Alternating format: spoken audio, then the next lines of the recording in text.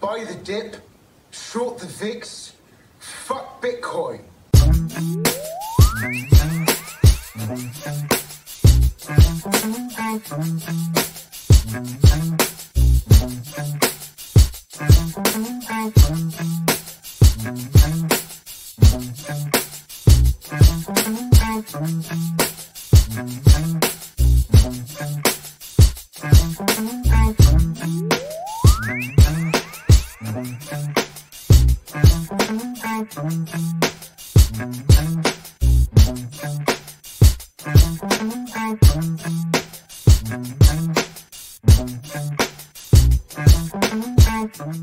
Yo, what's up, investor compadres, and welcome back to the Cell Phone Ballin Show over here with Team Nerd Herd, where if you want to do it right, invest in what you like, man. But I'm gonna pass it over to Fire Sale Comics, man, so we can introduce himself once again, man, as our professor, the professor of investing, man. Fire Sale Comics.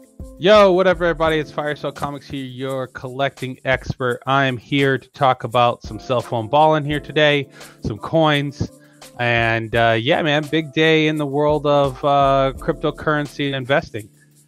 Yep, and we are taping on Saturday at 5:46, and today Bitcoin has went over 60K.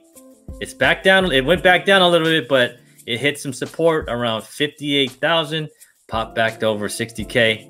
And what are we looking at, Nick, man? What are we looking at, bro? So here we go. We'll get right into looking at the Bitcoin chart, guys. This is the Bitcoin chart on Coinbase, right? So I've been mapping this chart for a few months now. And as you can see, Bitcoin has been just cruising upon this trajectory here when it hit this low back in December of 18,000. Back in December, all those months, many months ago, of 4 months, when it was at $18,000. It's now at $60,000, guys. I don't know if you guys know what that means. That means a run up of 237%, guys.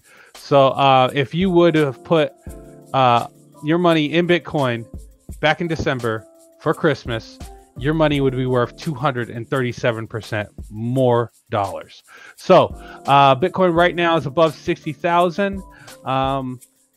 Guys, it doesn't get much more bullish than this. If we can knock out this high right here of 61,000, it's the moon. There's not much resistance above this. It's clear sailing. I see a $80,000 Bitcoin in the future real soon.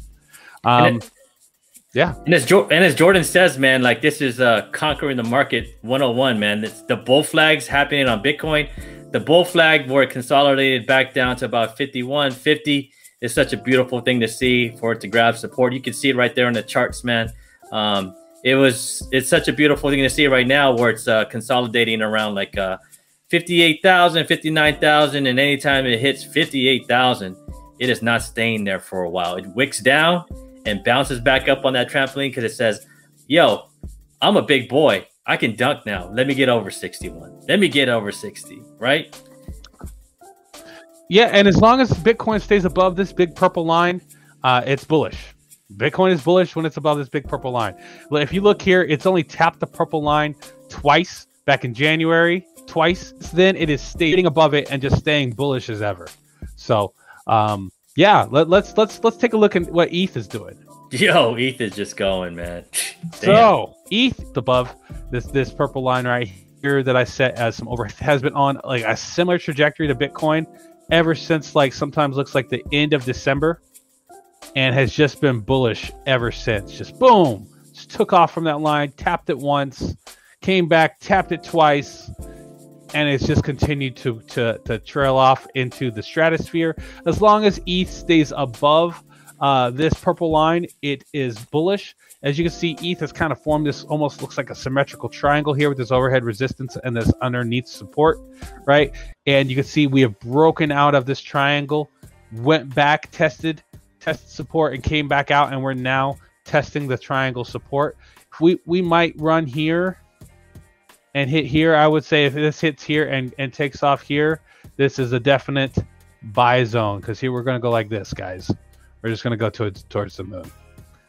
So yeah, ETH is looking really bullish. There's a lot of events coming for ETH and a lot of like things that are going to come and fundamentally make the market even more bullish for ETH, like EPI 55.9 or whatever the thing is called. There's a bunch of different things, ETH 2.0.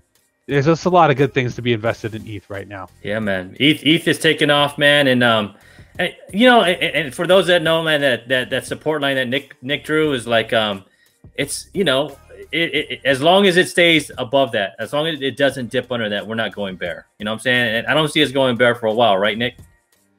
Yeah, man, it hasn't. I mean, check this out. Like the support line, it's held here back in February. It's held here in March. It started back in December. This is a multi-month trend.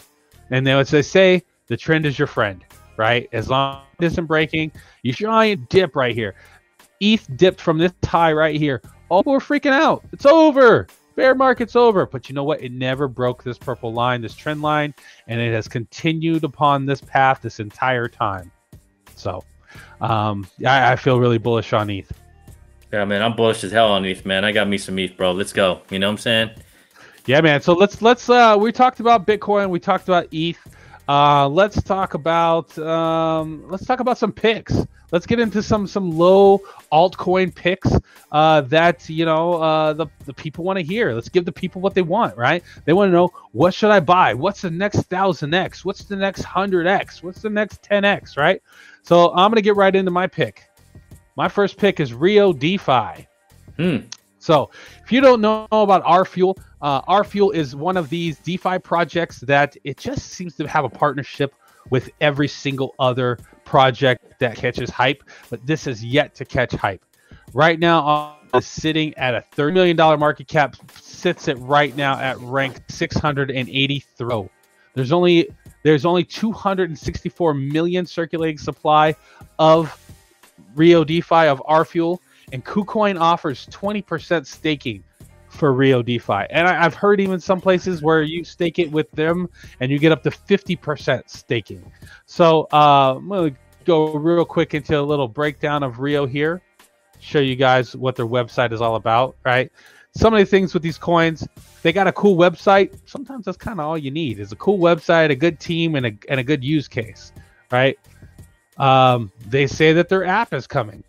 Their app hasn't necessarily launched yet, right? So it's be coming soon to the phones, right? Here's what really gets me excited. Their ecosystem partnerships. They're partnered with big projects like Kylan, Chainlink, you know, Alf, right? Like MoonPay, you know, venture, like all the different exchange, Uniswap, KuCoin, Max, right? So this app that is to a lot of people that just have. So is there a lot of growth in RFuel? Yeah, you know, I won't even show you that. Okay, so yeah, is there a lot of growth in RFuel? Absolutely. And it's only been out, you know, for about 30 some odd days on CoinGecko. So, you know, has it hit its all-time high? It's 26 cents. So it's got a lot of room to grow, at least the times 2 for 26 cents away. So it's going to go past the high. This is a Polkadot project. Once the Polkadot system is up and running, and this thing is functioning with all of its partnerships that it already has set up, I see this maybe hitting 30, 40, 50 cents. All right. So yeah, that's RFuel. Let's get into the next one. My next pick, Energy Web Token. Yeah, that's a good one, man.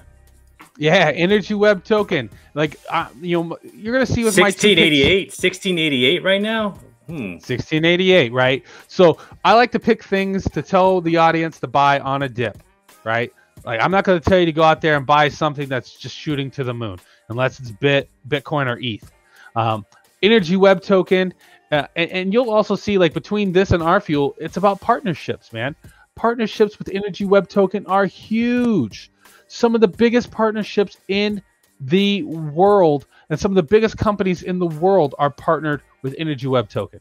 Now, I'm not an energy expert, right? But I do know that General Electric is a big company.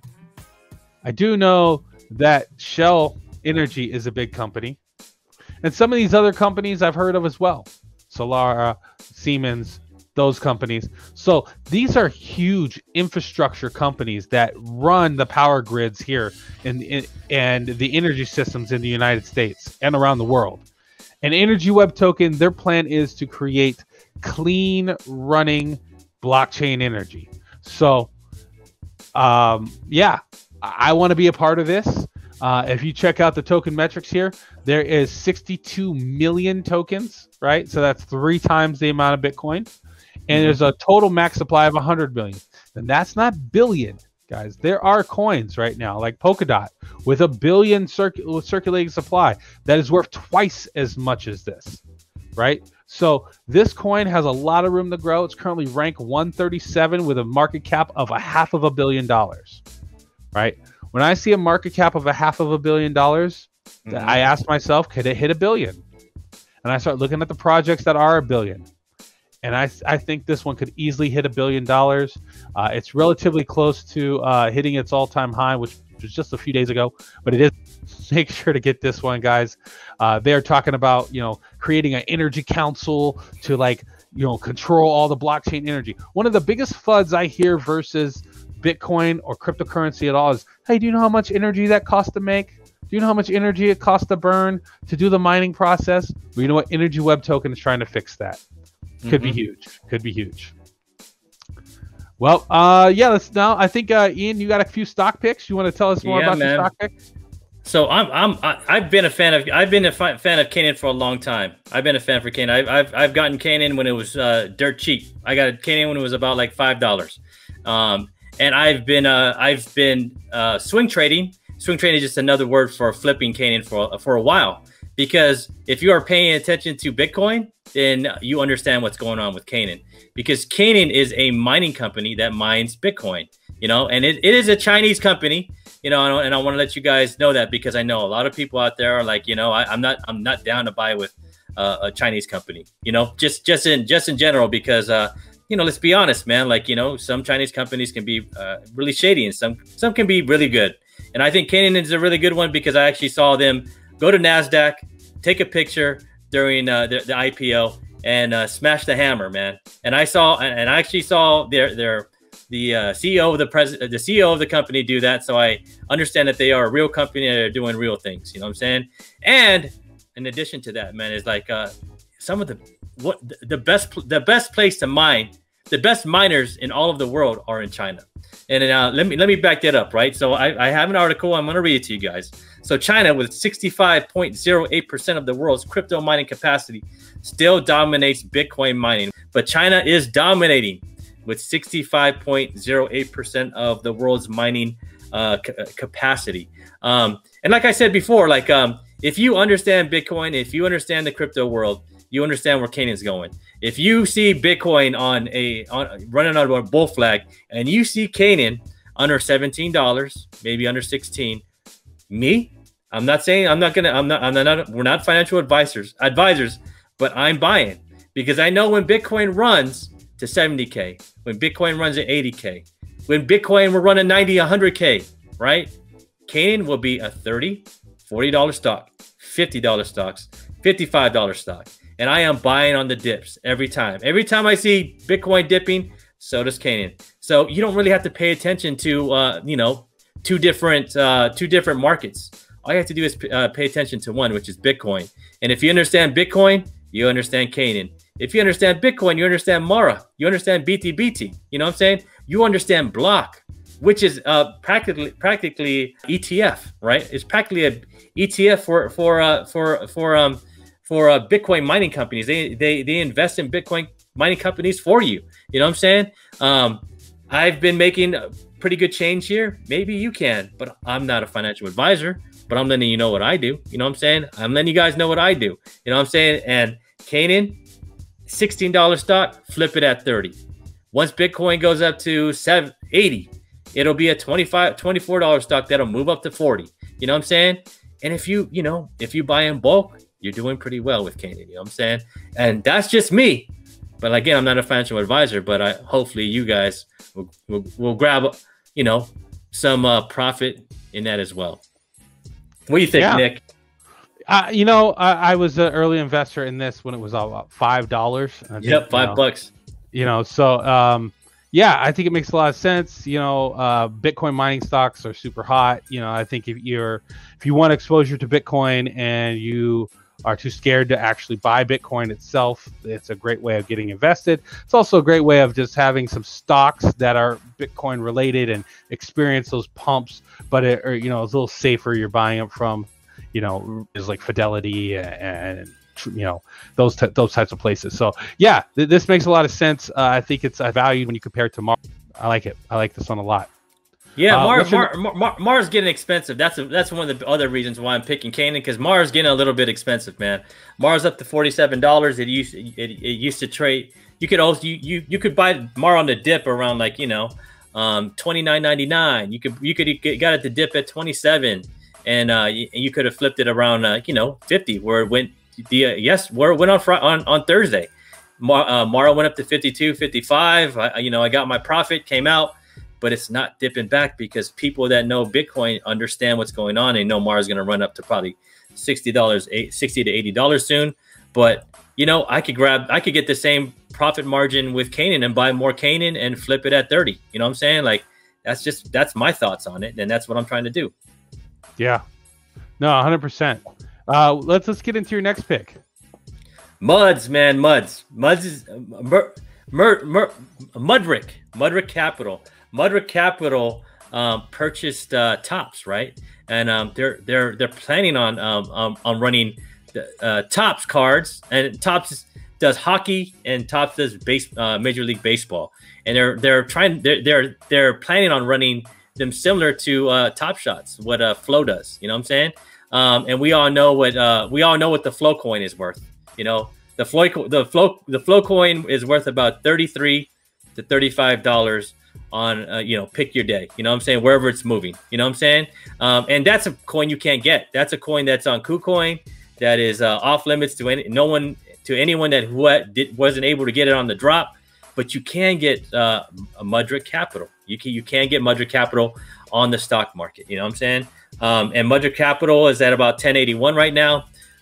My own suggestion to myself, and I'm not a financial advisor, is buy it under 1050. I'm telling myself anytime it dips under 1050, I am buying a ton. You know what I'm saying?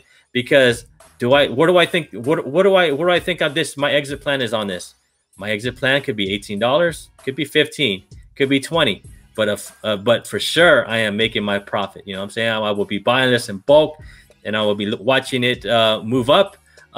It was around $9, but at its announcement, it wicked all the way to about I think about $13. You know what I'm saying? It came back down to 1081, and it's moving down to consolidate probably around $10.50. I'm always looking at those nice perfect numbers, man. That's what people look at, like me. And there's a lot of people that look at the same thing. So I'm looking at consolidation around $10.50, maybe $10, maybe around $9.50.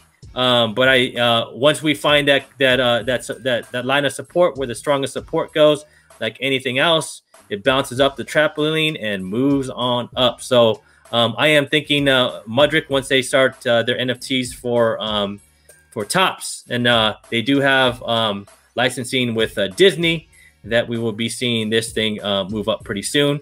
Hopefully it'll be moving up sooner than later. I'm not a sideways trader. I do not like sideways stocks. I like to invest on stocks that go up and that are bullish. But this does have a bullish flag about it. It has been moving down pretty slowly from 13 to 1081. And like I said, that is a bull flag to me when I see it trading sideways down on a downward slope, looking for price discovery.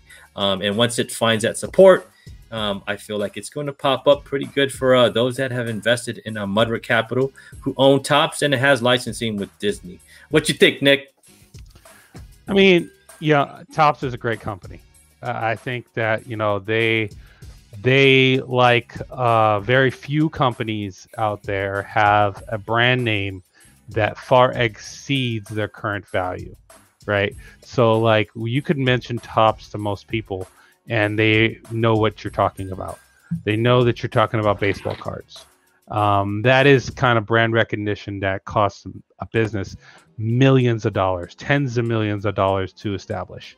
So Tops is a great historic legacy business, and I'm excited to actually be able to own a piece of it because they've been private for so long.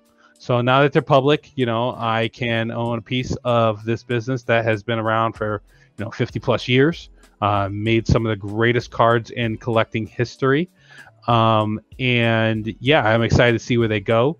You know, a lot of things that people don't really know about Topps is that they make a lot of their money in candy.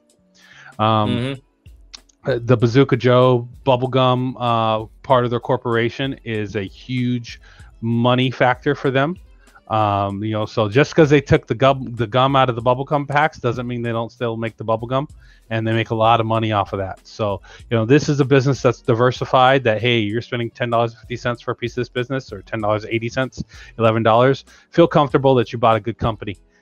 Because yeah, they're going to be around for a while, and I would love to eat some sort of dividend. And I don't mind holding something sideways if it pays me passively to hold it. I think this is a company that is not going anywhere.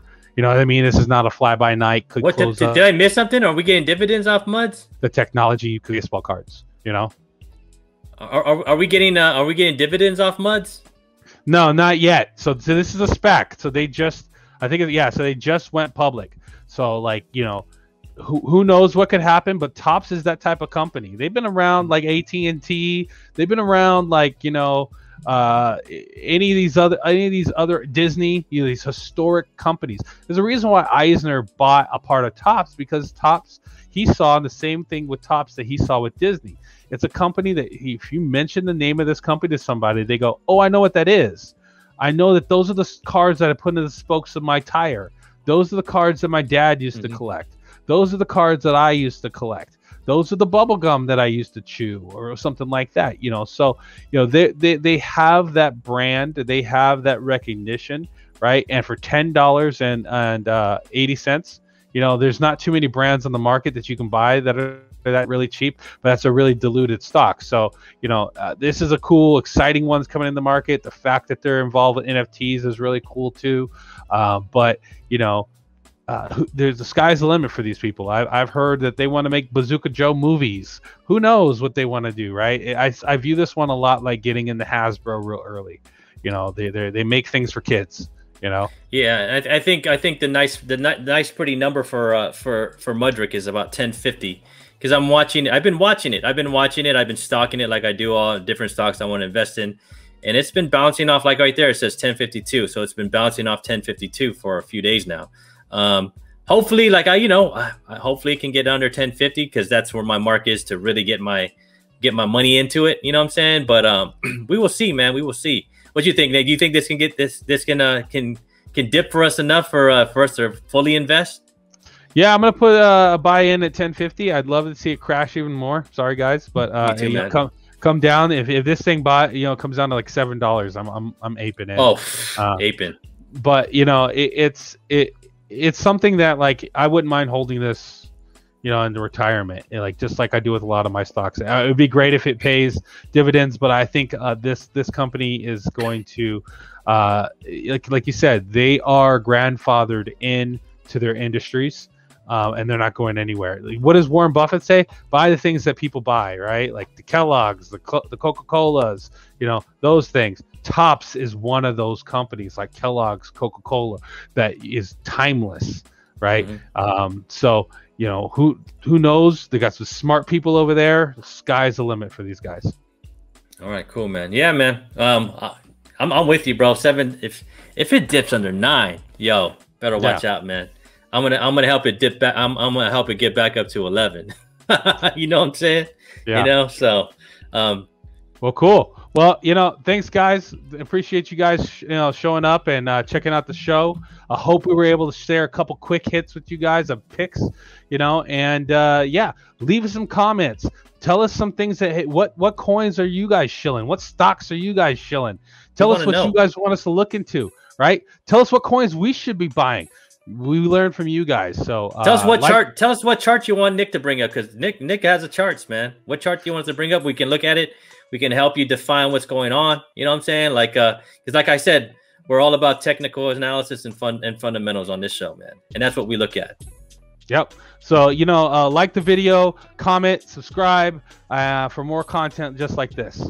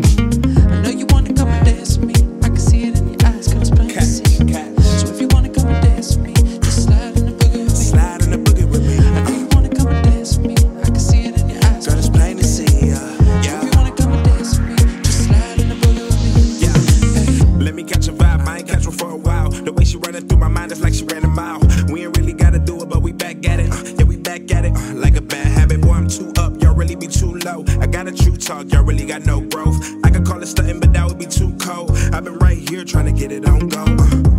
I'm too fly like oh, hop in the car and go fast like Zoom. Tell me how you feel when you dancing in the room. To this cup right here, you the brightest like the moon. In the nighttime, baby, the boogie make you move, and it might sound crazy. The floor smoked out, so it might look hazy, but I'ma make sure that it's